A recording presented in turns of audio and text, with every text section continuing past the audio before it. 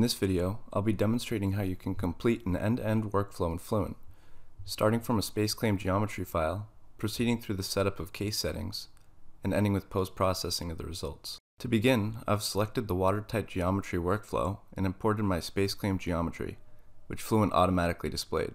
Here you can see a simple manifold with 3 inlets and 1 outlet. I don't need to insert a local sizing, so I'll click Update, and I'll create the surface mesh using the default values, which are sufficient for this case. You can see the maximum cell size previewed in the graphics window. This mesh will contain both fluid and solid regions, and I need to extract a flow volume, so I'm describing the geometry as such. I've got to enclose the manifold so that I can extract the flow volume, which I'll do by creating caps for all of the inlets and the outlet.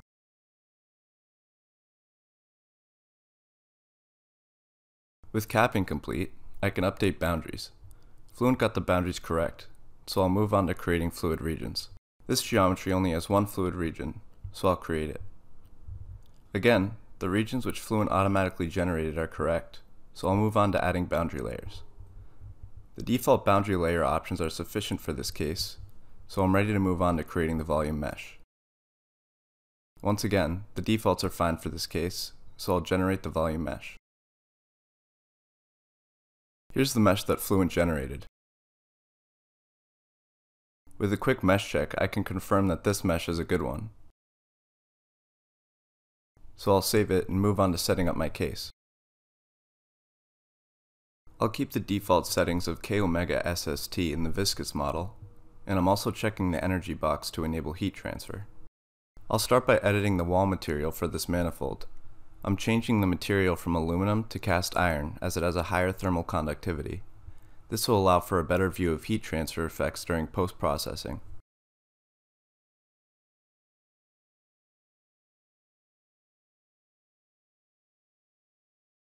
I also need to set boundary conditions, which I'm grouping by type for convenience.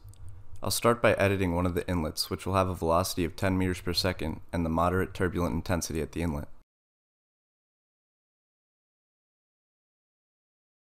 In the Thermal tab, I'll set the temperature to 925 Kelvin.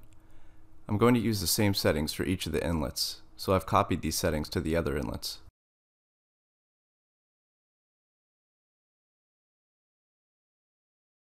At the outlet, all I want to do is ensure that I've got sensible values set, in case any flow recirculation occurs during the calculation. Next, I'm going to set the wall heat transfer boundary conditions. I'll enable convection, then input my values for the heat transfer coefficient and the free stream temperature. I want all walls to have the same heat transfer boundary conditions, so I'll copy these settings to the inlet and outlet walls.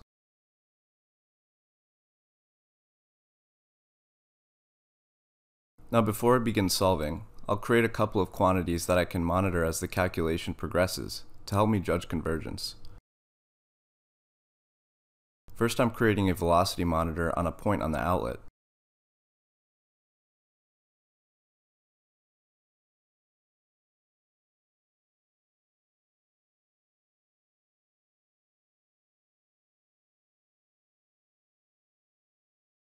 I'm also creating a custom report definition for the mass balance.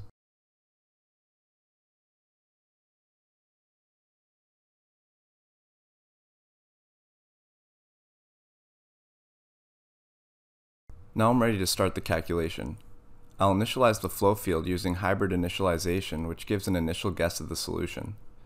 Then I'll run the simulation for up to 100 iterations or until the residuals have converged.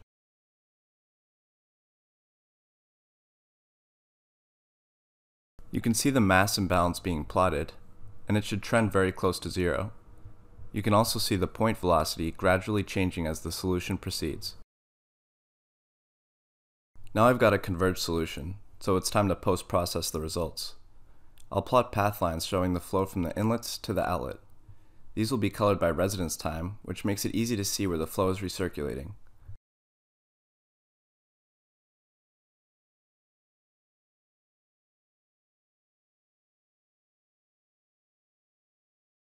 I'm adding the path lines to a scene so I can include a contextual geometry on a clip surface that I created.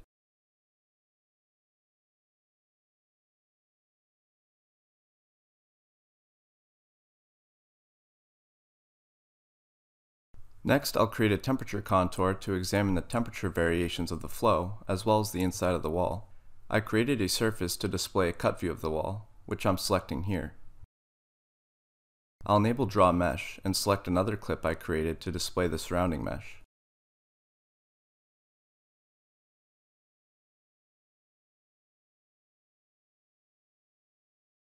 Here you can see that the flow temperature is lowest at the wall. You can also see that the wall temperature rises as the flow travels through the manifold. To get a better look at the temperature variations in the wall, I'll create another contour for the wall temperature. Here you can see the temperature variation throughout the wall. This concludes this demonstration of end-to-end fluid flow simulation in ANSYS Fluent. Thanks for watching.